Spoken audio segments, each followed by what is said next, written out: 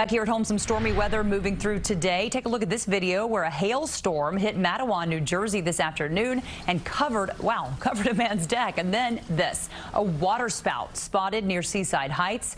People sharing video of the spout right over the water there. Let's get right to meteorologist Vanessa Murdock with the latest on our forecast. Vanessa, you love video like that, of course, when no one's hurt. Exactly. It is remarkable to see something that close. I know, and that one really seemed to last for a long time, which isn't always typical of water spouts. What we've done here on the radar is back it up to the time that water spout formed over Barnegat Bay. So it was shortly after 2 o'clock that this one cell unleashed that water spout. Then it made its way out over the open waters. Thankfully, no reports of any injuries associated with this water spout. But you know, that can happen, and of course it can damage houses and many sort of things that are nearby, trees as well. So no reports of that happening. Certainly interesting video. What we look at right now is the current satellite and radar picture, and we do see some showers still streaming across the region, but none so potent as we had a little earlier today. And really, this is kind of the last gasp.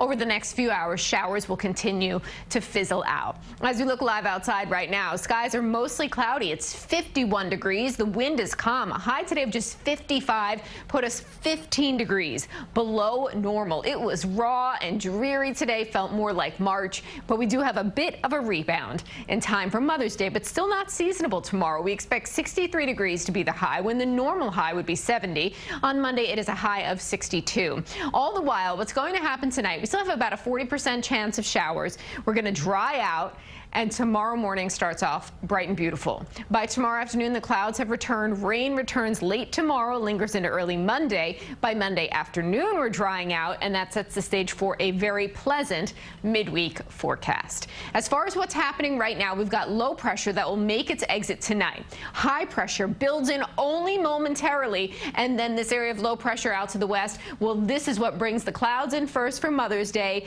starting midday, and then the showers will follow as we get closer to the late afternoon and evening. So let's break it down for you hour by hour. Visuals always help us to tell the story here. 7 o'clock tonight, still some showers, but they just kind of ease their way on out of here. By midnight, skies are mostly clear, and they're going to stay that way through Mother's Day morning.